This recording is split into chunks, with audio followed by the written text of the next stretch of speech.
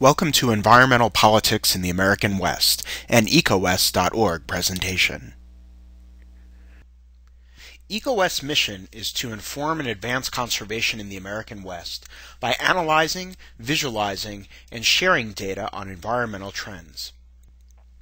This is one of 6 presentations that illustrate key environmental metrics. Libraries for each of these topics contain additional slides. You can download all this material at EcoWest.org. In this deck of slides, we focus on 2 major topics: public opinion on environmental issues and funding for conservation.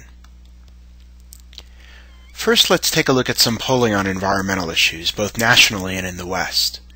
Most of the slides that follow are based on long-standing surveys conducted by the Gallup organization. Some other polls examine the views of Westerners in particular, but they haven't been around for very long, so they don't say very much about long-term trends. Here are some of the key points on public opinion. The environment doesn't rank high in the public's agenda, but a majority of Americans remain concerned about a wide variety of environmental problems. The public agrees with many of the environmental movement's policy goals, but only about a fifth of Americans identify themselves as active participants. The Great Recession has shifted public opinion away from environmental concerns over the past few years. Air and water pollution tend to be the most worrisome environmental issues. Disasters such as the BP oil spill can cause spikes of interest in environmental issues. Who's in the White House can influence perceptions of environmental quality. The 2008 election caused more Americans to say things are improving. Americans remain split on global warming, especially along party lines, with a significant percentage saying the threat is exaggerated and will not affect their lives. Many of the questions that Gallup asks concern the overall state of the environment. Before we delve into public opinion on environmental issues, it's important to remember that the environment usually ranks low on the public's agenda. When Gallup asks Americans what's the most important problem facing the nation, only 1 to 2% of people will say it's the environment or energy issues. This graphic shows the public's ranking for June 2012. Although few Americans rate the environment as the nation's top priority, a majority has consistently said that they worry about the quality of the environment. Over the past decade, more than a third of Americans surveyed said they worried a great deal, and about a third have said that they worry a fair amount. This pattern hasn't changed much over the past decade. Nationally, fewer than 10% of Americans believe that the overall quality of the environment is excellent. A higher percentage rate the quality as good, but combining these 2 categories still accounts for less than 50%. Public opinion on this question has also remained relatively stable since 2001. Obama's election could also help explain why there was a shift in the public's outlook between March 2008 and March 2009. When asked to rate the trajectory of environmental quality, more Americans still think things are getting worse, but that gap has narrowed substantially after Obama took office and has remained relatively constant since then. A similar pattern exists if you look at the public's judgment of the president's performance on environmental issues. The share of Americans saying the president was doing a good job surged around 50 percentage points after Obama took office, to about 80%, but it has since fallen to about 50% and remained relatively constant since then. Throughout the Bush administration, the public's rating of the president generally declined. Most Americans say they're concerned about environmental issues, but fewer than 1 in 5 consider themselves active participants in the environmental movement. About 40% consider themselves sympathetic but not active. The percentage of people saying they were unsympathetic to the environmental movement has risen slightly in recent years to about 10%, while the fraction describing themselves as neutral has climbed to about 30%. Some increasing hostility toward the environmental movement is also seen in this graphic. The percentage of people saying the movement has definitely or probably done more harm than good has risen since 1992, but overall a plurality of Americans say the movement has probably done more good than harm. When asked about balancing environmental and economic priorities, an increasing percentage of people say that economic growth should be given a priority.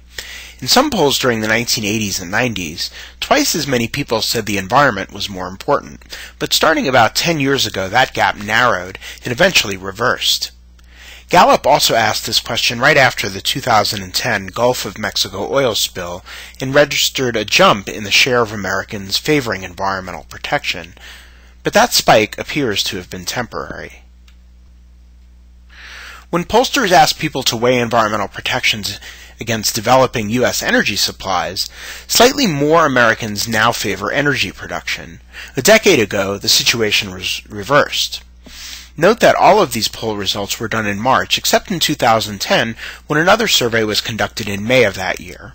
Environmental protection trumped energy concerns in that poll, probably because the Deepwater Horizon oil spill was in progress at the time. About half of Americans think that the government is doing too little to protect the environment, but in 1992 the figure was almost 70%. Over the past few years, there's been some increasing polarization on this question. The percentages of people saying the government is doing too little and doing too much has been increasing, while the share of Americans saying things are about right has been declining. The previous slides showed results from national polls conducted by Gallup. In this graphic, we focus on 5 Rocky Mountain states. When residents of Colorado, Utah, Wyoming, Montana, and New Mexico were asked about balancing the environment and economy, the vast majority of respondents argued for maintaining environmental regulations. This poll from Colorado College generally found strong support for environmental protection, especially for public lands. In these 5 western states, some of them quite conservative, nearly 50% of respondents feel that environmental laws are tough enough but should be better enforced.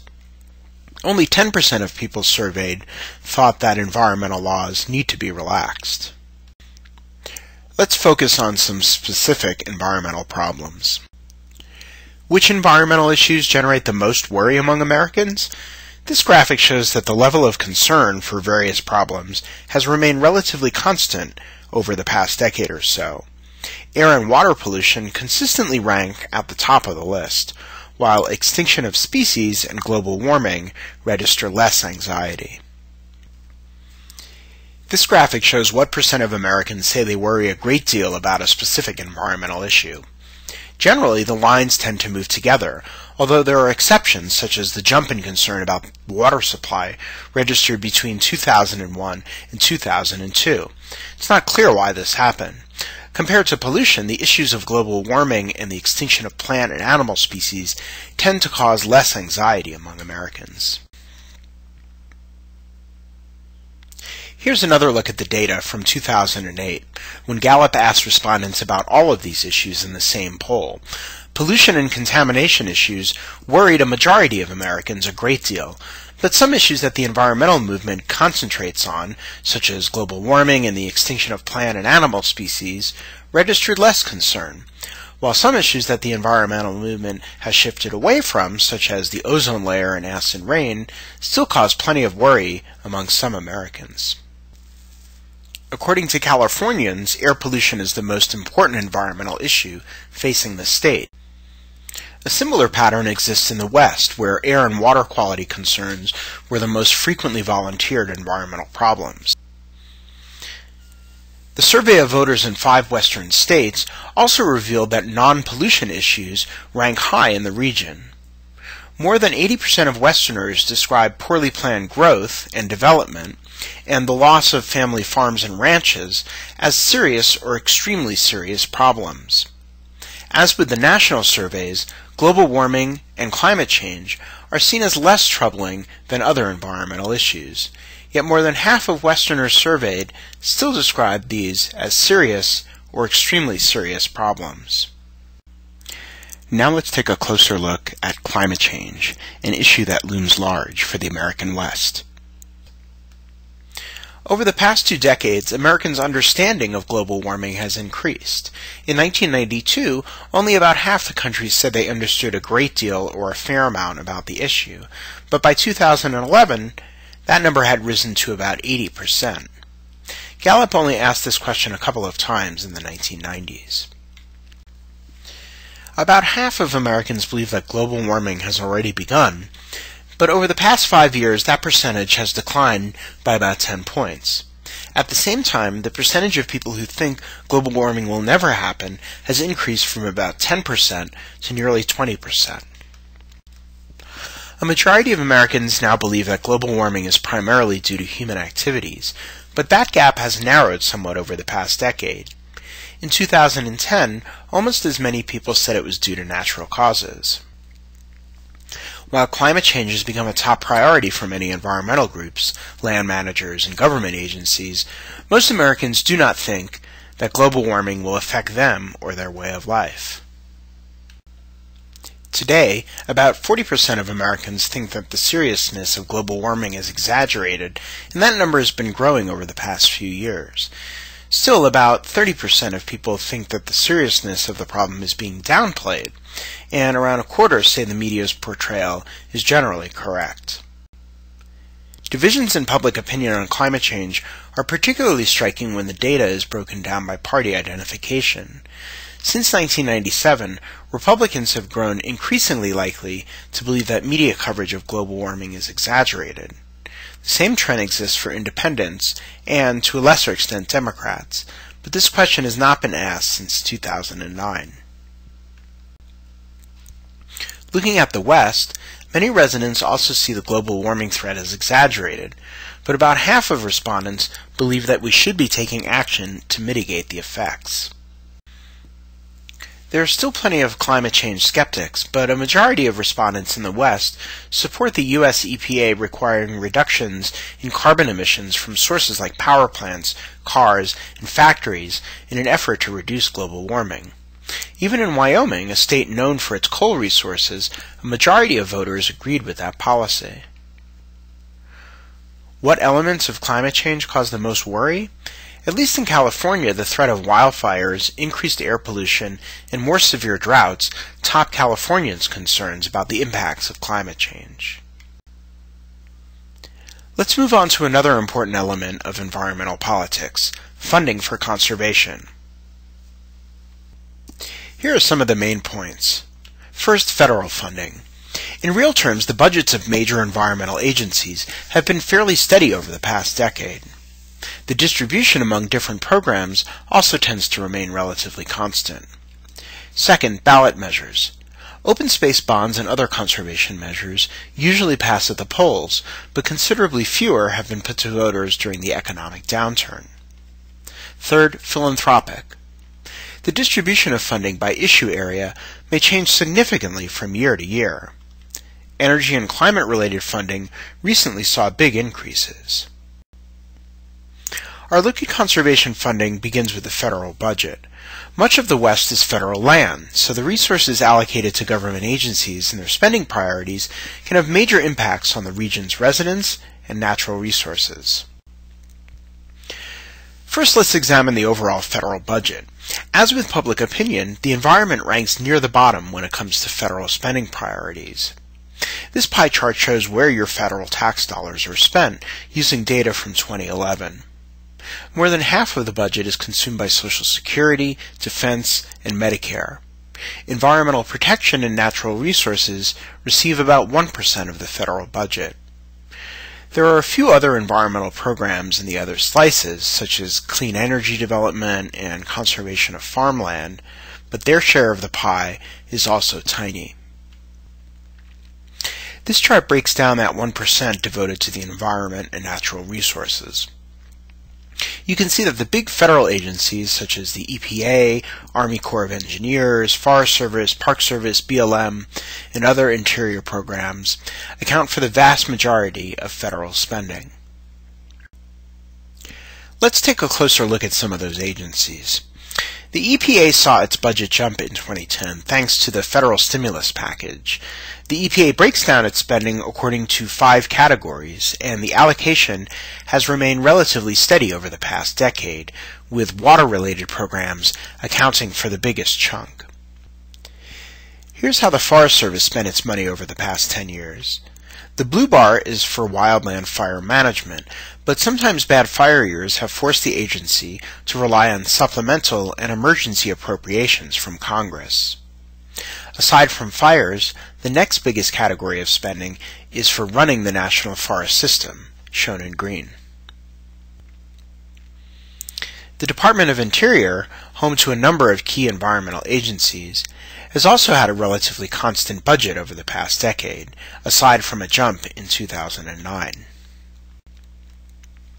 Here are the budget trends for some of those Interior Department agencies.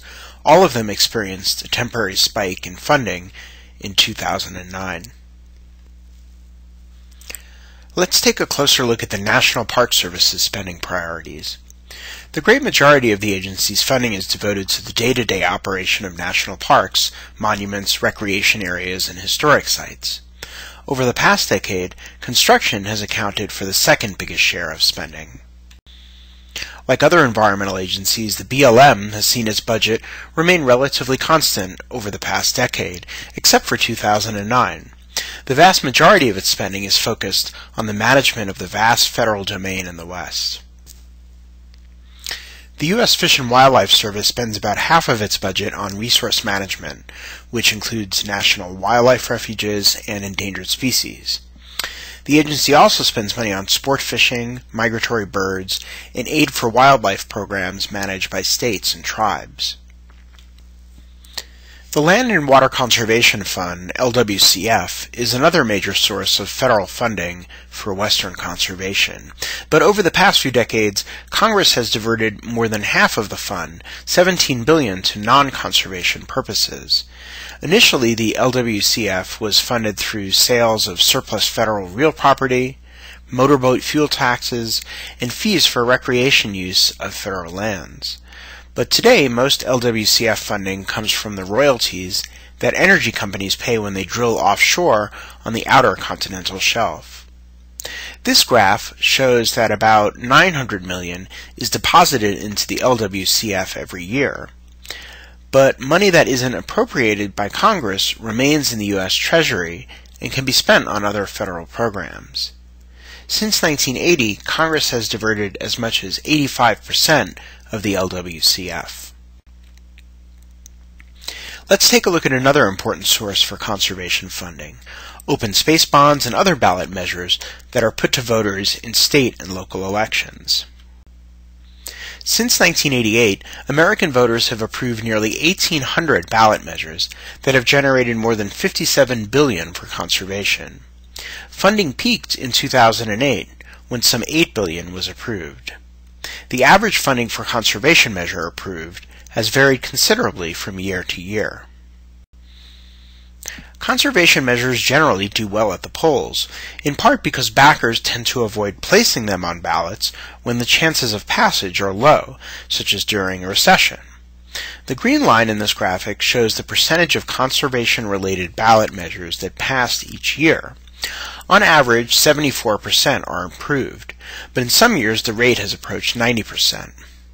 The number of measures tends to be lower in off-year elections and peaked in 2004. In recent years, with the economy in the doldrums, fewer measures have been placed on ballots. Finally, let's turn to environmental philanthropy. Foundations and donors are critical sources of funding for conservation groups, but there is only limited data available on spending patterns in the philanthropic sector. Our best source of information comes from the Environmental Grantmakers Association. EGA has conducted 2 studies in recent years of the funding priorities of its members, which include the major foundations. However, only some of this data is available to the public. This graphic shows the breakdown in funding by issue area for 2007. Here's the same data for 2009. Climate and energy issues jump to the top of funding priorities. You can see that even more clearly by looking at the change in funding from 2007 to 2009. There was a big shift from terrestrial, coastal, marine, and biodiversity issues to climate and energy. The previous slide showed the change in absolute dollars from 2007 to 2009. Here we see the percentage change. Some of the biggest declines were in population and environmental justice. The greatest percentage increases were for international trade and finance, energy, and climate. You can see that the funding priorities change a lot from year to year, unlike federal budgets, which tend to be fairly steady over time. Let's review some of the main points from this presentation. Environmental issues rank low on the public's agenda, but Americans remain concerned about many environmental problems, especially pollution. While Americans often agree with environmentalist policy goals, only about a fifth identify themselves as active participants in the movement. Hostility toward environmentalists appears to be rising, and the Great Recession has shifted public opinion away from environmental concerns over the past few years. Disasters such as the BP oil spill and presidential elections can cause big changes in public opinion on the environment, but they may be short-lived. Budgets for federal environmental agencies have remained relatively steady, but philanthropic funding priorities may vary greatly from year to year. Open space bonds and other conservation measures usually pass at the polls, but considerably fewer have been put to voters during the economic downturn. Thanks for watching this presentation. You can download it, as well as other slides and entire libraries, at EcoWest.org. A number of leading experts on Western conservation serve as advisors to EcoWest.